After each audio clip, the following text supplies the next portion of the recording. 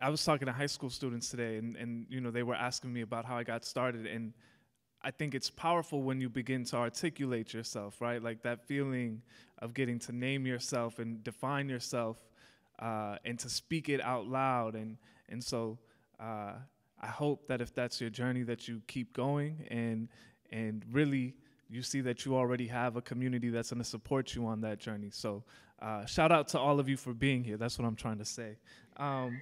This first poem is called Mexican-American Disambiguation after Idris Goodwin. My parents are Mexican, who are not to be confused with Mexican Americans or Chicanos. I am a Chicano from Chicago, which means I am a Mexican American with a fancy college degree and a few tattoos. My parents are Mexican, who are not to be confused with Mexicans still living in Mexico. Those Mexicans call themselves Mexicanos. White folks at parties call them pobrecitos. American colleges call them international students and diverse.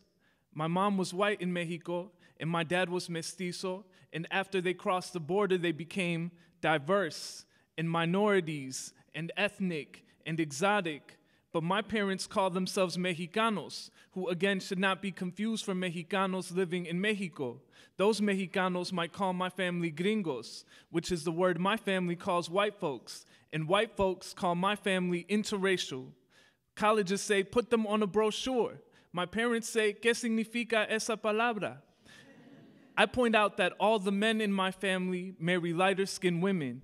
That's a Chicano in me, which means it's the fancy college degrees in me, which is also diverse of me. Everything in me is diverse, even when I eat American foods like hamburgers, which, to clarify, are American when a white person eats them and diverse when my family eats them.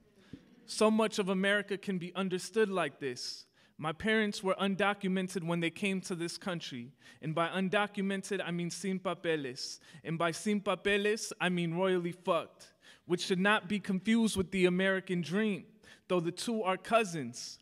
Colleges are not looking for undocumented diversity. My dad became a citizen, which should not be confused with keys to the house. We were safe from deportation, which should not be confused with walking the plank, though they're cousins. I call that sociology, but that's just a Chicano in me who should not be confused with the diversity in me or the Mexicano in me who is constantly fighting with the upwardly mobile in me, who is good friends with the Mexican American in me, who the colleges love, but only on brochures, who the government calls non-white Hispanic or white Hispanic, who my parents call mijo even when I don't come home so much.